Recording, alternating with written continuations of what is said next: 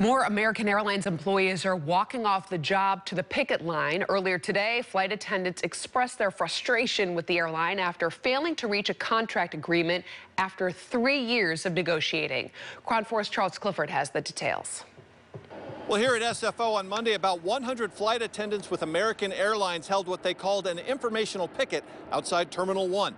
The Association of Professional Flight Attendants representing American Airlines flight attendants says they have been in contract negotiations with the airline since 2019 and have failed to reach an agreement, and they say they believe the airline is not negotiating in good faith. Among the sticking points are pay and benefits and also working conditions for flight attendants. The flight attendants here are also upset that American Airlines is closing down its crew base at SFO. The union says they wanted to hold this informational picket to send a message to the airline. We just want the company to hear that we're ready for a contract and we need to negotiate fairly, and the company wants to put more work rules on us which benefit them and not us and our health.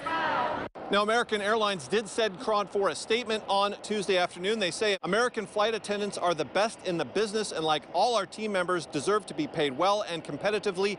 We continue to meet regularly with the Association of Professional Flight Attendants to reach an agreement that benefits both our flight attendants and operation. Contract negotiations between the flight attendants and the airline are set to resume on Wednesday.